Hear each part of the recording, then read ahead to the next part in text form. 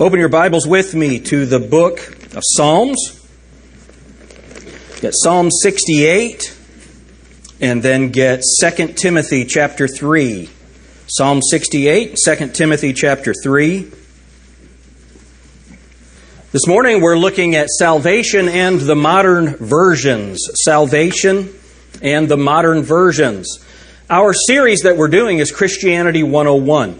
And what we're trying to do is, because of the culture that we live in, and there are so many different types of churches that you can go to. You listen to the Christian radio and you'll hear all different types of teaching. What we're trying to do is just go through the Bible and get some foundational teaching so we can know where we are. Last week we looked at, our first message was on sin. The second is on salvation.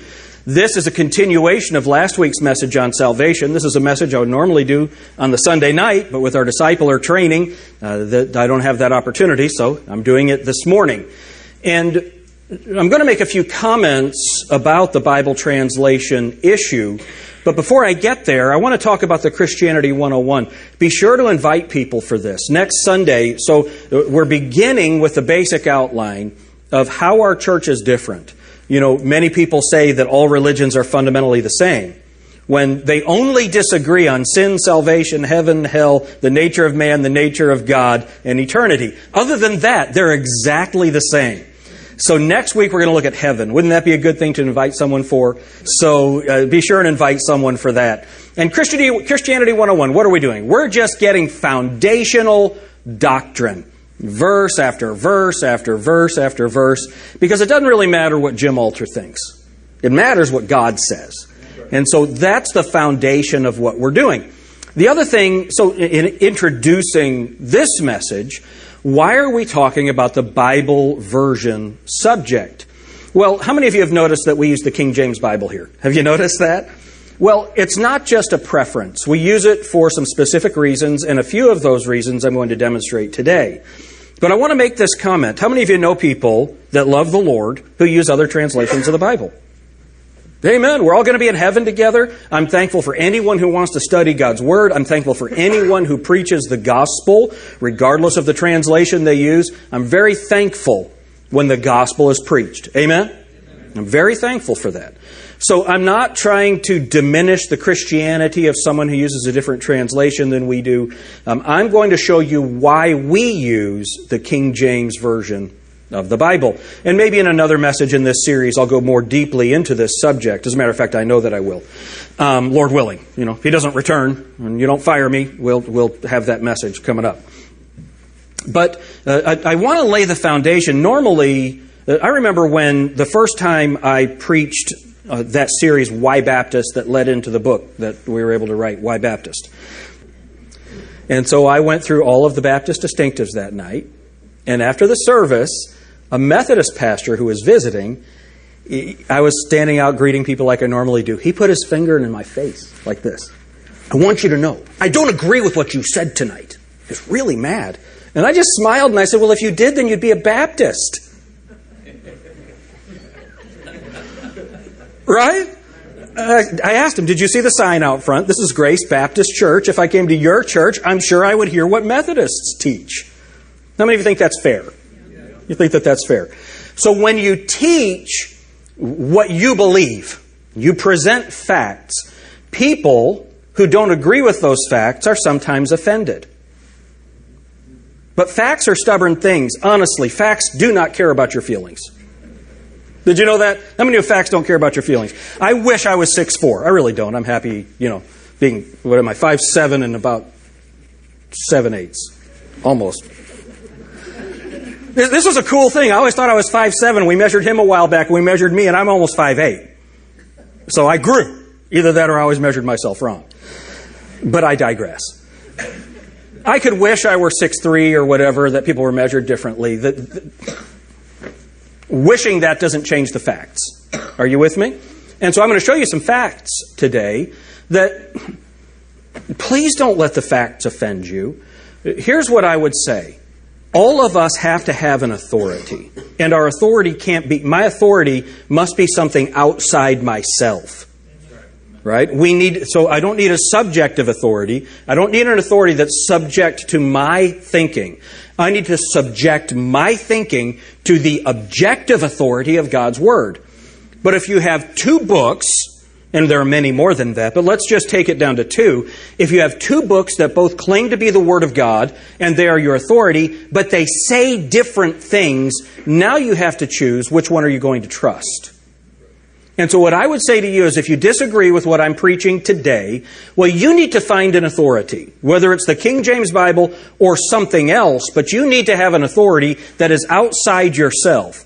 Because if you say, I believe the text in the way that I want to interpret it, well, then that's not an objective authority, is it? This is just common sense.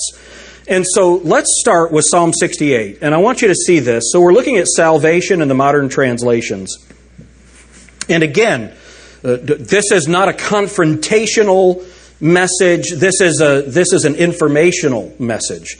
So if you hold to a different position on the Bible, I just suggest that you study it out. We have studied it. We have studied it. So, and I'll try not to. I have about 300 books on this subject. And so I'll try not to give you all of that information today. How many of you are thankful that I'm not going to give you all of that information today? All right. Psalm 68, look at verse 20. Fantastic verse. He that is our God is the God of salvation. And unto God the Lord belong the issues from death. Isn't that a great verse? Let's read it again. He that is our God is the God of salvation, and unto God the Lord belong the issues from death. It's very important that we understand this, that salvation is only through God. Would we all agree with that? You can't save yourself. It has to come from God the Lord. And He is in control of the issues of death. Go to 2 Timothy chapter 3. Why am I preaching this message as a part of our Christianity 101 series? Well, so God is the God of salvation, and God has communicated to us about salvation. 2 Timothy chapter 3 and verse 15. And that from a child, so this is Paul writing to Timothy, and that from a child thou hast known what? Everyone? What has he known? The Holy Scriptures, which are able to make thee wise unto salvation through faith which is in Christ Jesus. Let's look at that again. And that from a child thou hast known the Holy Scriptures, which are able to make thee wise unto salvation through faith which is in Christ Jesus. And we know that faith cometh by hearing, and hearing by what? The Word of God. So what the Bible is telling us is that you can't be saved without the Bible. Is that clear? How many of you agree with that? Say amen. Amen. You can't be saved without a Bible. So this subject of salvation and Bible translation, how many of you recognize that has to be vital? It has to be vital. Go with me to the book of 1 Peter.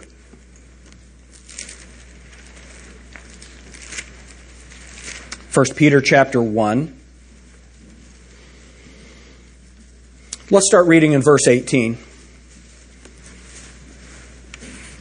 Forasmuch as ye know that you are not redeemed with corruptible things. So redeemed, that is bought, purchased. Forasmuch as you know that you are not redeemed with corruptible things as silver and gold from your vain conversation received by tradition from your fathers. So in other words, we can't be saved by tradition. We can't be saved by money. We can't be saved by work. Look at what it says in verse 19. But with the precious blood of Christ, as of a lamb without blemish and without spot. So, according to the Bible, you can't get saved without the blood of Jesus Christ. Amen? Can't get saved without it. Who verily, verse 20, was foreordained before the foundation of the world, but was manifest in these last times for you. So the Bible tells us that before God said in the beginning, He knew that He was going to come and die on the cross for us. Man, that's just an amazing, they gave me goosebumps just making the statement. That amazing foreknowledge and grace of God. He loves us so much. Now look at verse 21. who by him do believe in God, that raised him up from the dead, and gave him glory, that your faith and hope might be in God. So we're saved by the resurrection. We believe in God the Father. We believe in God the Son. We believe in God the Holy Spirit. Verse 22. Seeing you have purified your souls in obeying the truth through the Spirit, unto unfeigned love of the brethren, see that you love one another with a pure heart fervently. You know, one of the things that I love about the Scriptures is in all of these hard doctrinal passages, and this is a very strict doctrinal passage, God reminds us to love each other. That's good, isn't it? And isn't that a good thing to be reminded in a subject like this? Let's love each other. All right? Now, look at verse 23. Being born again, not of corruptible seed, but of incorruptible. Now, would you read these next 5 words with me? By the word of God. Everyone, let's do it again. By the word of God, which liveth and abideth forever. For all flesh is as grass, and the glory of man as the flower of grass. The grass withereth, and the flower thereof falleth away. But the word of the Lord endureth forever.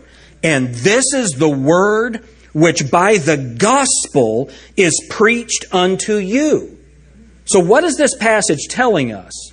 That it is vital that God's word endures forever, or our salvation doesn't endure forever. Because we're born again, not of corruptible seed, that is seed that can die, pass away, and corrupt, but of incorruptible. How? By the word of God, which liveth and abideth for how long? Forever. Now, if the Bible's going to abide forever, that means that we can have it today. Isn't that good? How many of you know that you're saved? You know for sure that you're saved. The only reason we can know that we're saved is because the Bible tells us that we're saved. Look at 1 Corinthians chapter 15.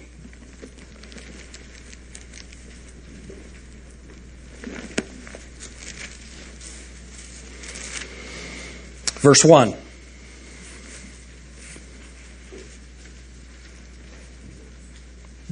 Moreover, brethren, I declare unto you the gospel which I preached unto you, which also ye have received, and wherein ye stand, by which also ye are saved, if ye keep in memory what I preached unto you, unless ye have believed in vain. I want to be very clear on that. What he's saying there is, not that you can lose your salvation, but there are people that think they're saved, but they aren't. They didn't believe in the gospel that's presented here. They're believing in something else. That believing in vain means you're believing in nothing. So we have to believe the gospel as it has been presented in the Scriptures. Let me get an amen right there. That's a good place to say amen. All right? So now, let's look at verse 3. For I delivered unto you, first of all, that which I also received. How that Christ died for our sins. And then what are those next 4 words? And that he was buried, and that he rose again the 3rd day. What are those next 4 words? So what is the gospel? The gospel is the death, burial, and resurrection of Jesus Christ, according to the Scriptures. If you didn't have the Bible, you couldn't be saved, because we're saved by faith, and faith cometh by hearing, and hearing by the word of God. Being born again, not of corruptible seed, but of incorruptible, by the word of God, which liveth and abideth forever.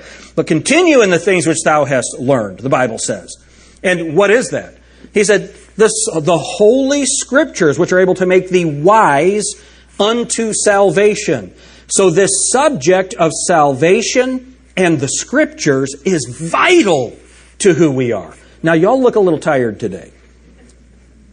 You look a little tired. You look a little unplugged. And I'm very insecure. And so I need affirmation constantly in this message. So do this. If you do this, I'll know you're with me. Either that or you're falling asleep. So just do this. Okay, here we are. We're going to look at salvation in the modern versions. And the first thing that I want us to see, and this first section is from our Why Baptist book. Pastor Nathan will be going through this with the young people soon. But I want you to see this, what the Bible claims for itself and about its words. They are pure words. The Bible says in Psalm 12:6, the words of the Lord are pure words, as silver tried in a furnace of earth, purified 7 times. So the Bible is made up of pure words. Very important. The Bible says in Psalm 119, 140, thy word is very pure. therefore thy servant loveth it. You can count on them, those words. They are pure words, no errors, only perfection. I'm glad that I can hold in my hands the pure words of God. What a wonderful gift God has given us. And that's how we can be secure in our salvation.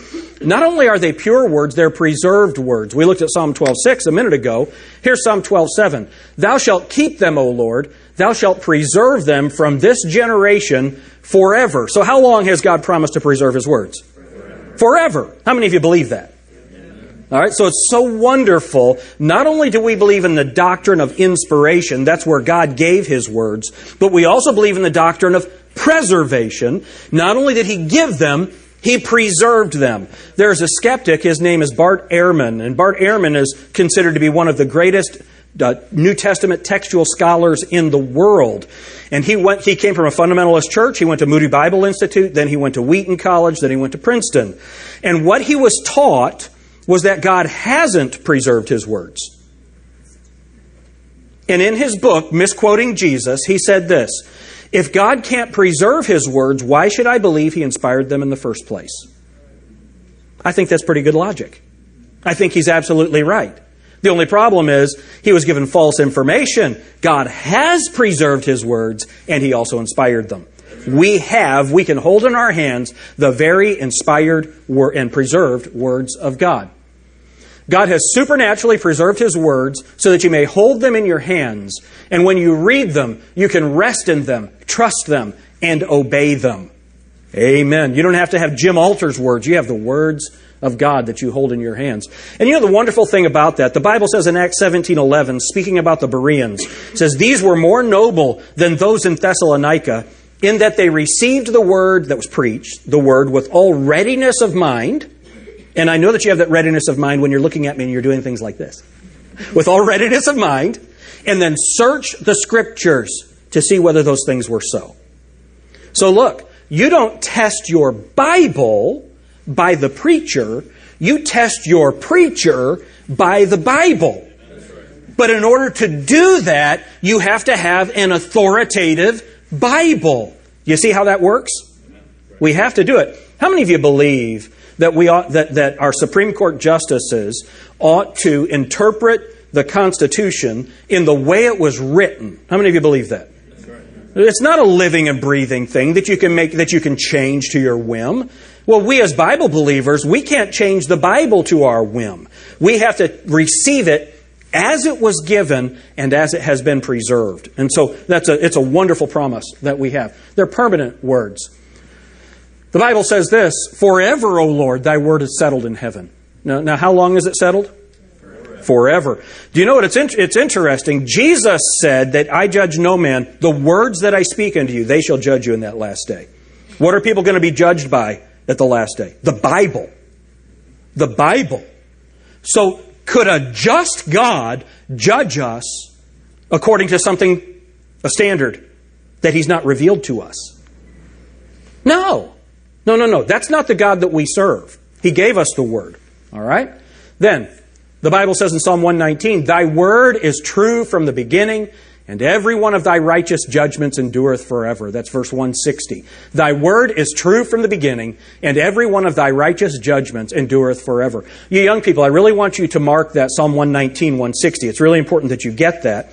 Because what you will run up against, maybe at the Christian school, maybe at your public school where you're dealing with friends who go to other churches who are Christians, when you go to a Christian college sometimes, you'll go to a college that does not believe the Genesis account of creation. Well, the Bible says it's true from the beginning, and Genesis says in the beginning. Amen? And it is true from the beginning. You can believe it all. This is my favorite verse. Okay, there was a lady named Sue Gerard. Her husband, Al Gerard, used to come and preach for my dad when I was very young. And she wrote a song about this verse. And honestly, I just thought she was really pretty. And I loved Sue Gerard. I was a little kid, and this became my favorite verse. I had no idea that a good portion of my ministry was going to be preaching this verse. The grass withereth, and the flower fadeth, but the word of our God shall stand forever. I want you to think about something. This is one of the coolest things. How many of you want to hear something cool right now? Maybe wake you up a little bit. You want to hear something really interesting? So, when the Bible was written, it was written on papyrus. And you know what papyrus was. You were taught that in school. There were these reeds that would grow along the river. They'd take those reeds and they'd flatten them out and mash them together. And that would turn into paper. And it was papyrus. But it's not a very durable material because it's grass. That's what it's made of. But God knew that. God knew that His words would last longer than the medium that they were written on. You know why? God can remember what He wrote. In the book of Jeremiah, you had Jehudi and the king, and the king took and cut up the Bible with his penknife and threw it in the fire. You know what the good news is? God remembered what He wrote, and He had Jeremiah write it again, and then He added some more to it. Then He had him write it again, and He added some more to it. Then they tied a rock around it and threw it in the river. But we still have it. Why? Because God remembered what He wrote. Do you know that no one ever saw the first copy of the law? Because God wrote it with His finger on a stone tablet, and Moses broke it. He got mad, and I would be Moses. I'd get mad and break something that God had done. You know, just crazy. But you know the good news is? You tell me. God remembered what He wrote. And so the Word of God lasts longer than what it is written on. Now here's what's so important. That's why God's people were constantly copying it and copying it and sending it out and copying it and copying it and copying it. What a wonderful thing that is. The grass withereth, the flower fadeth, but the word of our God shall stand forever. This last verse demonstrates the brevity of everything around us, but God's word is going to stand. In the midst of all this decay, God's word remains. You can trust it with your life. There are also precious words. Is the Bible precious to you? Man, it's so good. Precious words. And I will delight myself in thy commandments, which I have loved. Psalm 119:47. When we spend time in God's word, in God's words, they become ever more precious to us. I want to say one thing about that. Be careful with people that are constantly talking about God's word who don't believe the words.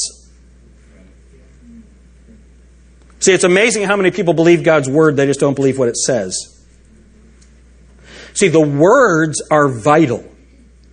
They're vital. Jesus said, the words that I speak unto you, they are spirit and they are life. John 6:63.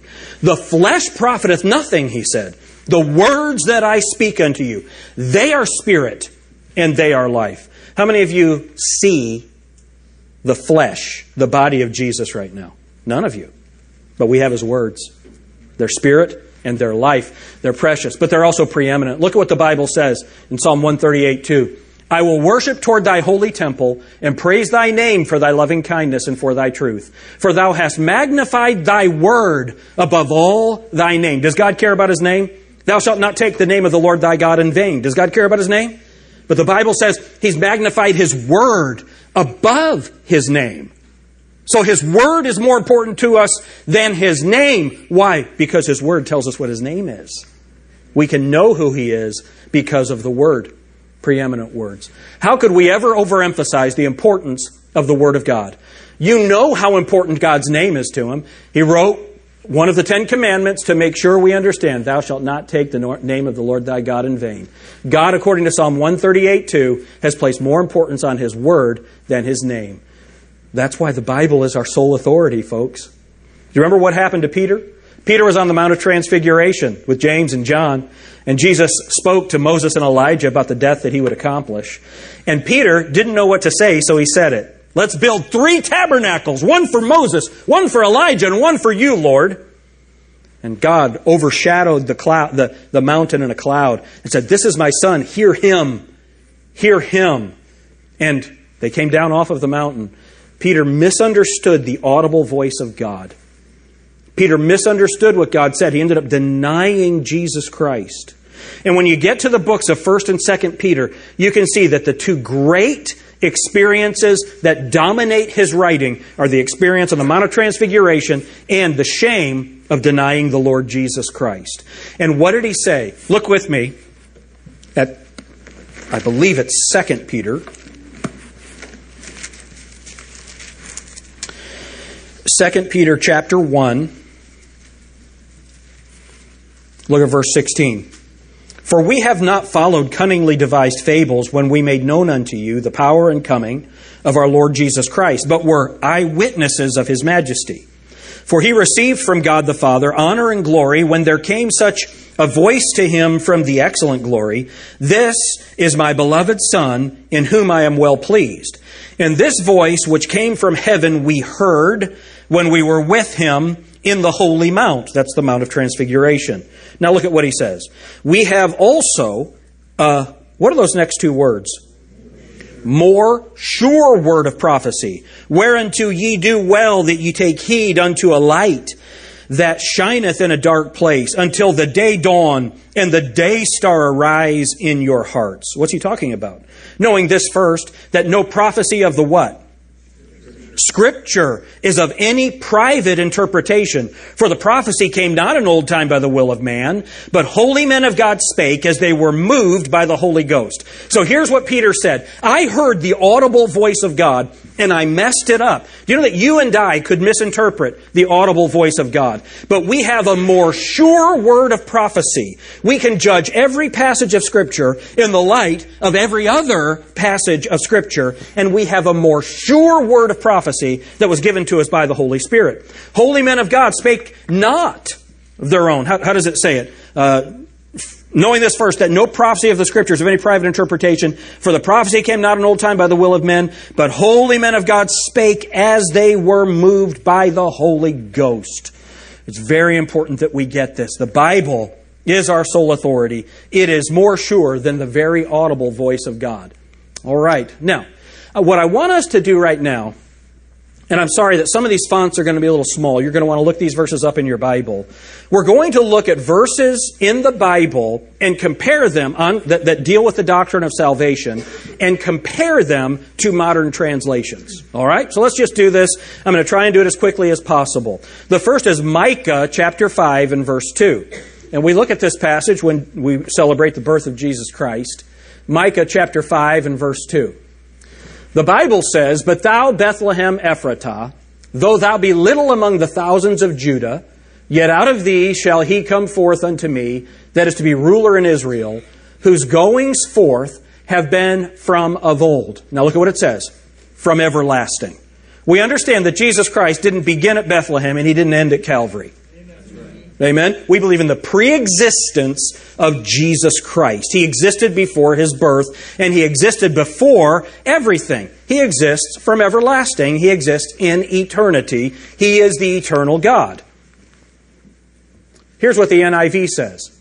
But you, Bethlehem Ephratah, though you are small among the clans of Judah, out of you will come for me one who will be ruler over Israel. Look at, whose origins are from of old, from ancient times. Jesus didn't have an origin. Jesus Christ, the same yesterday, today, and forever. How many of you see that that is a serious doctrinal issue? Because it changes who God is. Jesus did not have a beginning. Now, there are reasons in different texts where this came from. There was a group called the Monophysites who didn't believe that Jesus Christ had, they believed He had two natures, a physical nature and a spiritual nature, and the physical nature and the spiritual nature never met. So there's reasons these things entered into some manuscripts, but when it makes its way into a modern translation, this is a problem. Amen? It's a problem. Look at the next one. Look at Luke chapter 9. Luke chapter 9. In verse 55. Luke 9 and verse 55. Now remember, every word of God is pure. Do y'all believe that? His words are preserved. All of that is factual. All right, so Luke 9:55. But He turned and rebuked them and said, Ye know not what manner of spirit ye are of. Remember what they wanted to do. There were guys prophesying, and they wanted to call down fire from heaven and kill these guys. I would like to do that. All right, but so Luke 9:55. But He turned and rebuked them and said, Ye know not what manner of spirit ye are of. Now look at what the Bible says. For the Son of Man is not come to destroy men's lives, but to save them. Aren't you glad that's the truth? How many of you think that's an important truth? Seriously. Right? And they went to another village. They didn't kill them. They went on. NIV says this, "But he turned and rebuked them, and they went to another village." Is there anything important that's missing there? For the Son of Man is not come to destroy men's lives, but to save them. I've got a friend, Doug Stauffer, and he was preaching at a church that was in between pastors.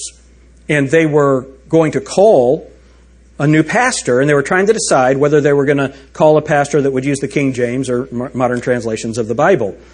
So he heard about that, and he knew that people there had all different translations of the Bible with them in the service. And his sermon, it's in chapter 4 of his book, One Book Stands Alone, and some of these verses came from that. And he preached a salvation sermon using only the passages that have been removed from the modern translations. And so he's preaching, and kids are looking at their Bible, they're looking at their dad, they're going like this. What? It's not there. What's he preaching? It's an interesting thing. How many of you think it's important for the Son of Man has not come to destroy men's lives but to save them? How many of you think that's important? Amen. Yeah, it's not there if you're using an NIV, an ESV. Here, let me make sure that you can see the versions. ESV, RSV, and the New Living Testament. It's gone from all of those. And the NIV, of course. All right, so Matthew 18:11. Would you look at that?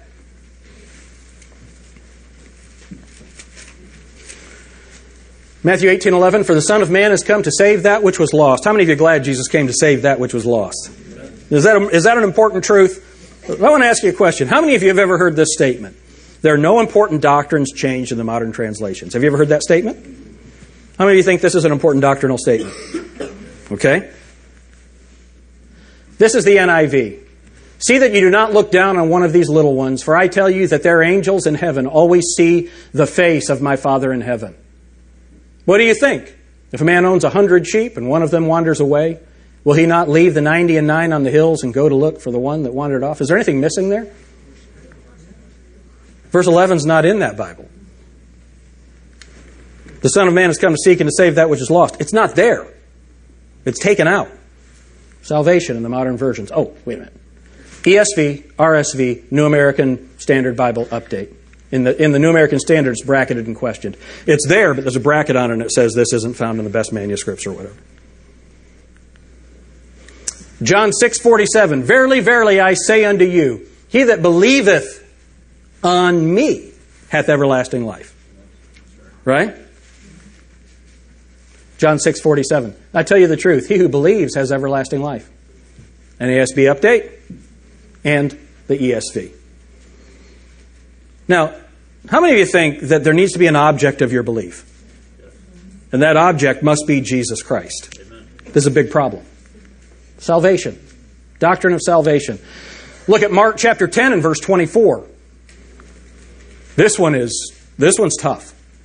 "And the disciples were astonished at his words, but Jesus answereth again and saith unto them, Children, how hard is it for them that trust in riches to enter into the kingdom of God?"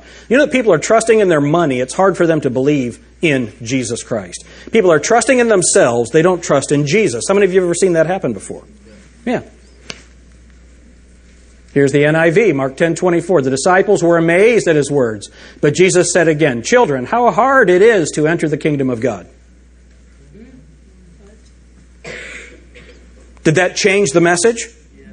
Did it change it? Look at what other translations. ESV, the NASB. Now, let me just make a statement here that's really important. Most, and I'm going to say 98%, that's my estimation of it, of the preachers that use modern translations, they've never seen this information. They're not familiar with it. It's not taught in the Bible colleges. Now, it's taught in a Bible college we would support. But in most of the seminaries and colleges, they are not given this information. They're said, watch out for crazy people that like the King James. That's about the way the discussion will go. Okay? Now, this is really... And so I just want you to know, I'm not casting aspersions on preachers that use other translations of the Bible. Most of them have never heard it. Here's how I know. I don't know that I've ever had a conversation with a preacher that uses a modern translation that knew any of this. It completely floors them. All right? 2 Corinthians 11:3. But I fear, lest by any means, as the serpent beguiled Eve through his subtlety, so your minds should be corrupted from the simplicity that is in Christ. And let me tell you why this verse is so important. Within the first 100 years of the ascension of Jesus Christ to the right hand of the Father, people had added works and baptism to salvation. They had been corrupted from the simplicity that we have in Christ Jesus. Vital message, a vital passage of Scripture for us. Here's what the NIV says. But I'm afraid that just as Eve was deceived by the serpent's cunning, your minds may somehow be led astray from your sincere and pure devotion to Christ. That's not the same message. How many of you see that that's not the same message?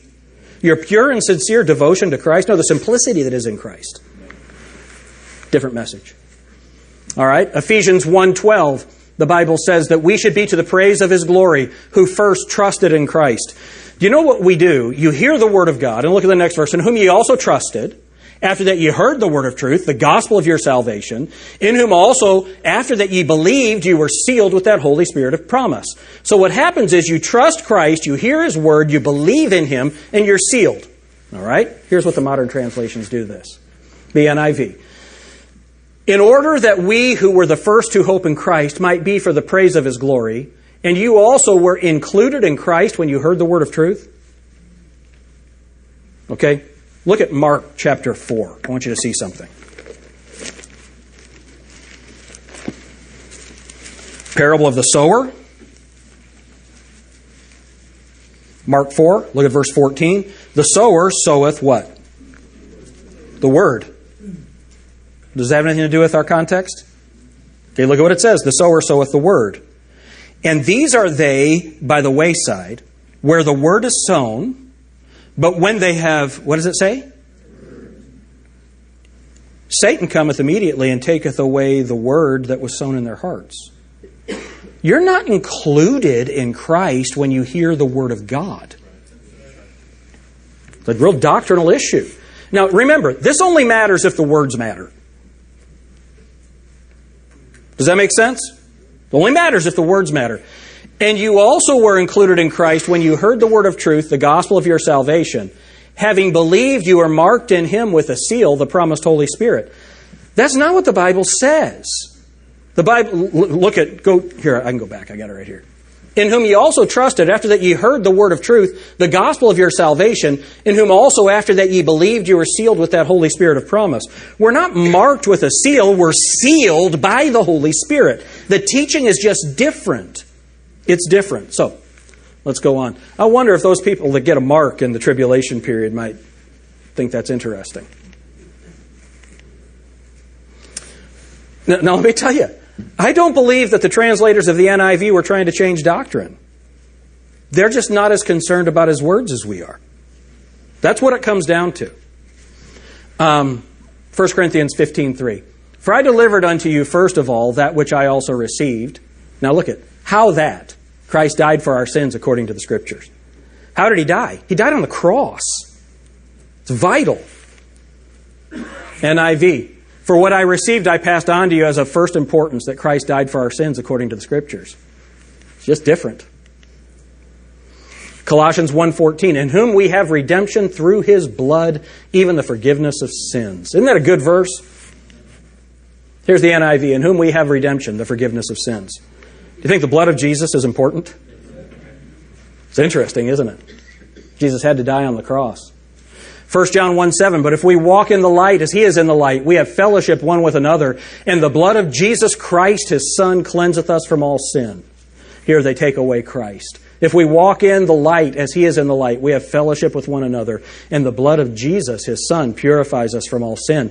Now remember, that blood of Jesus Christ was the Messiah who came and fulfilled the law, died on the cross for us. It's an important truth in the gospel.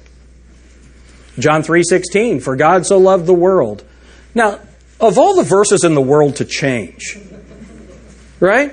For God so loved the world that He gave His only begotten Son, that whosoever believeth in Him should not perish, but have everlasting life. For God so loved the world that He gave His one and only Son, that whoever believes in him shall not perish, but have eternal life. Now, his one and only Son, the Bible says, he came unto his own, and his own received him not, but as many as received him, to them gave he power to be called the sons of God.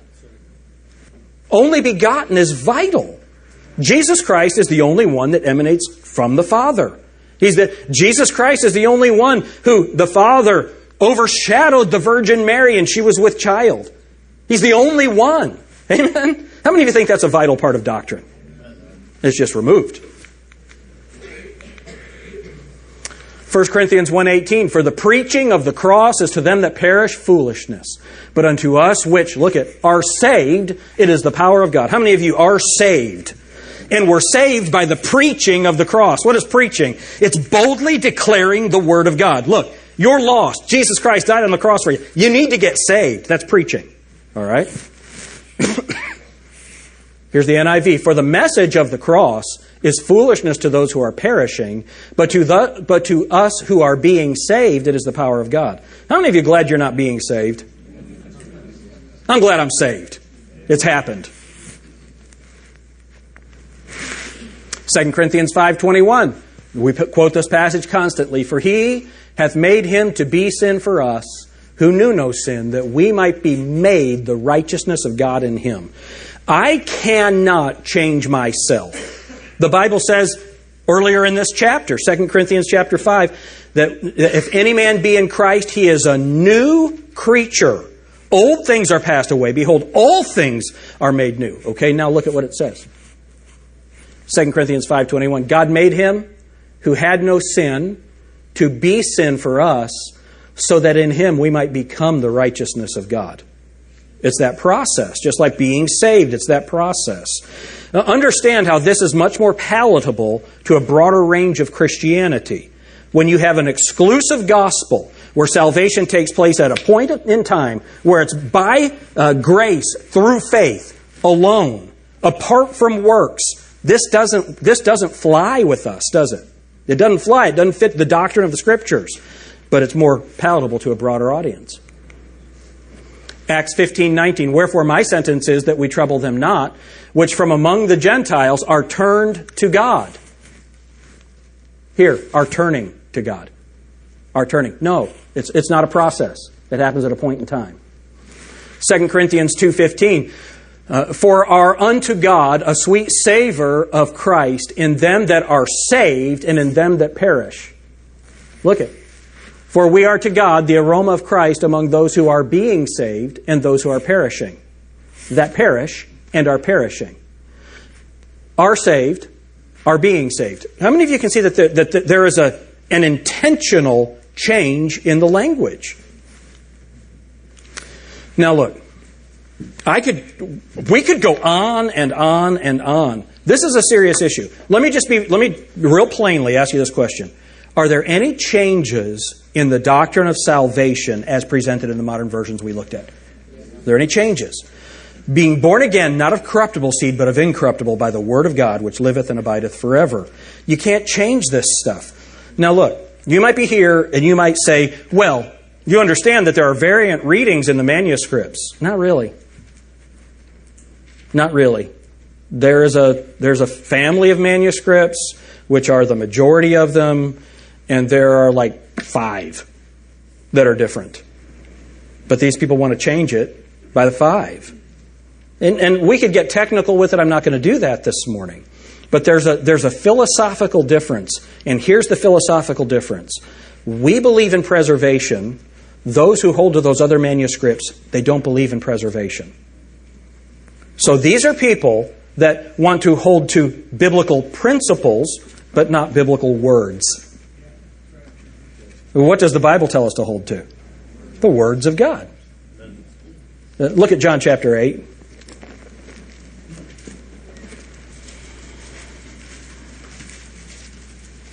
Verse 28. Then said Jesus unto them, when ye have lifted up the Son of Man, then shall ye know that I am He, and that I do nothing of myself. But as my Father hath taught me, I speak these things. And He that sent me is with me. The Father hath not left me alone, for I do always those things that please Him. As He spake these, what's it say? Words, many believed on Him.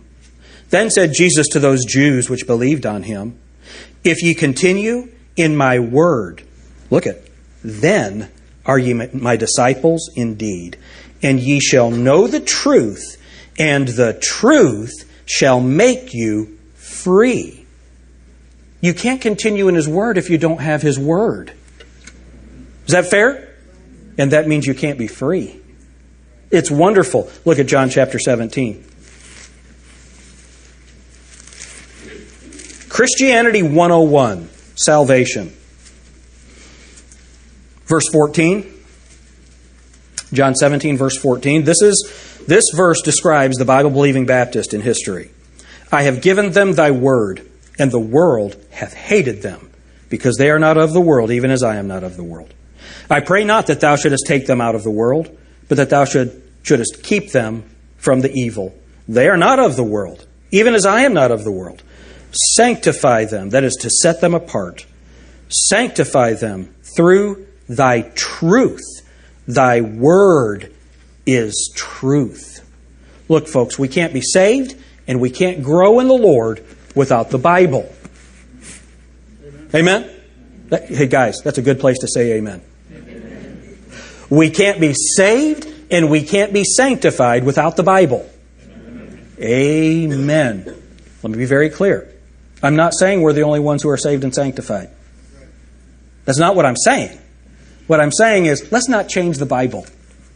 Let's not remove clear statements of truth from the Scriptures to make it more palatable or for whatever reason. You shall know the truth, and the truth shall make you free. Sanctify them through thy truth. Thy word is truth. Man cannot live by bread alone, but by every word that proceeds from the mouth of God. And that verse is removed from almost every translation, except for the King James Bible. Let's pray. Dear Heavenly Father, thank you for your word. There's so much that could be said.